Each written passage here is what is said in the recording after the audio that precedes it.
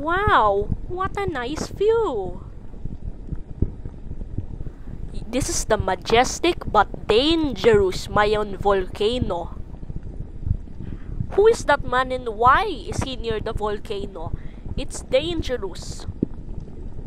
The person you are talking about is a scientist from PHIVOLCS. What even is PHIVOLCS? It stands for Philippine Institute of Volcanology and Seismology.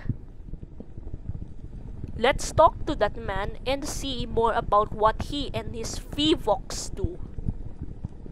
Sir, my students are very interested in a detailed explanation of what you do.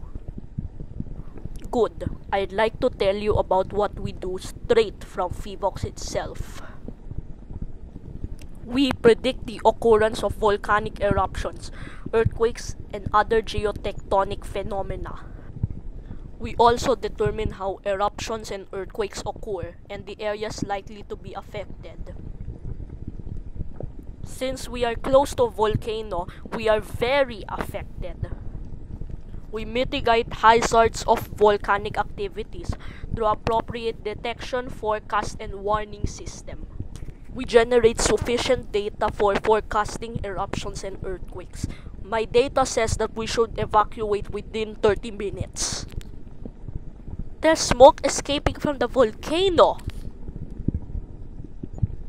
Finally, we formulate appropriate disaster preparedness plans.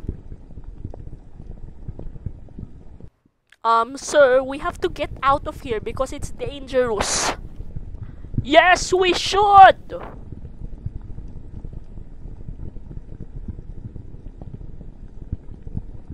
That was a close one.